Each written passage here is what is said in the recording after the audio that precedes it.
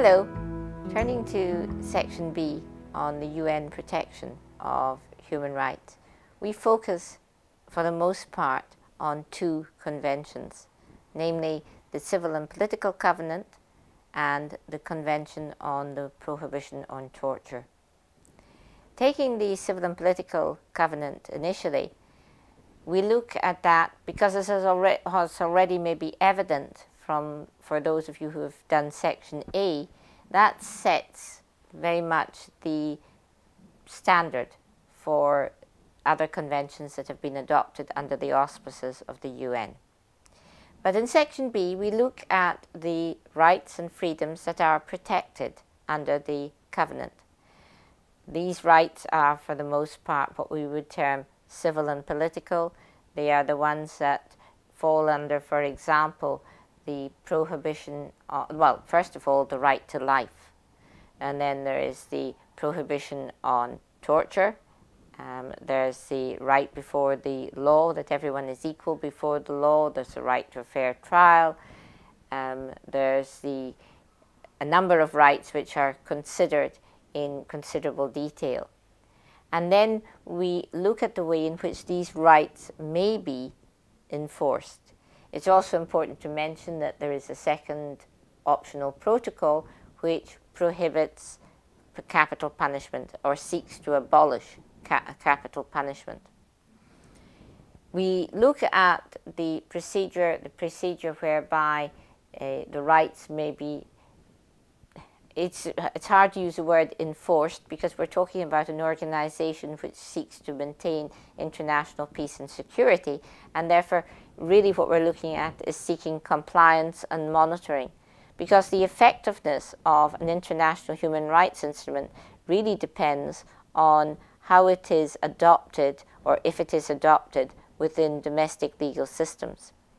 What international conventions tend to do is set a minimum standard, and then states are of course perfectly at liberty to provide better conditions, but the threshold, the minimum standard, has been set. With respect to the Civil and Political Covenant, it also laid down what has become the accepted way of seeking compliance, namely through reporting.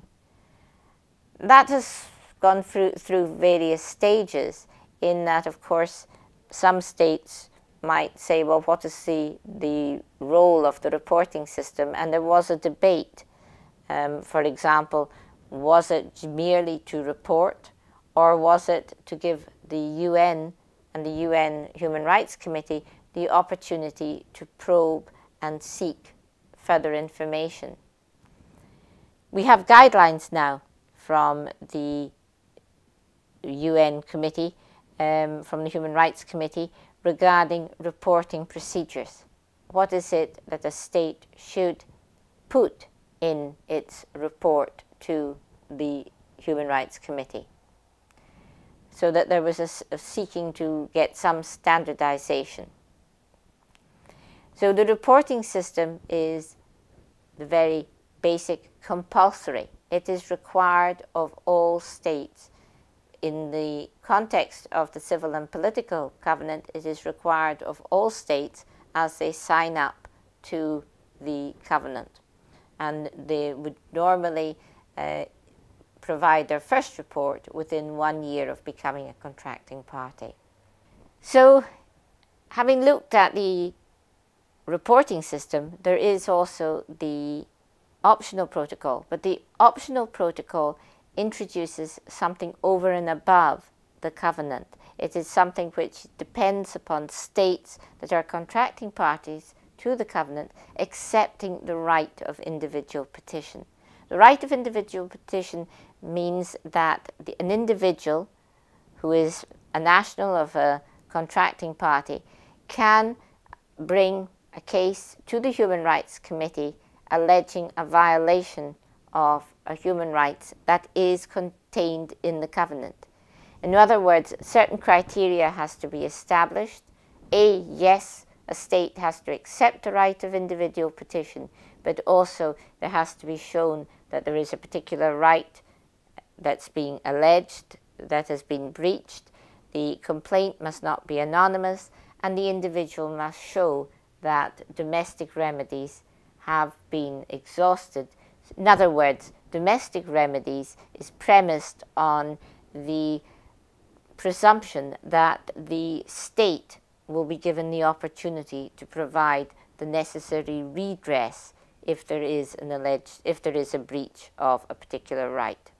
The optional protocol, of course, is independent of the covenant in that the states are free to sign up to the optional protocol at any time after they have signed up to the Covenant on Civil and Political Rights. It provides individuals with a mechanism for seeking redress against a state, but it does depend upon the state having agreed to that process being implemented.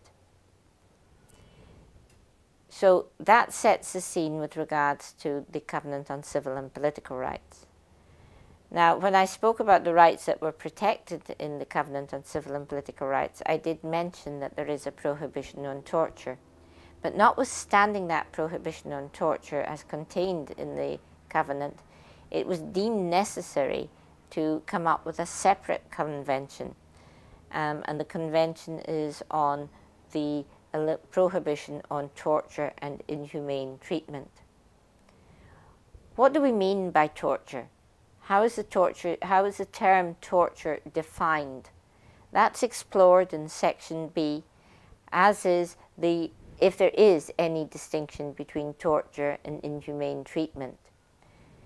The general comments that the Committee Against Torture, CAT for short, has developed relating to the jurisprudence and the interpretation of the Convention are examined.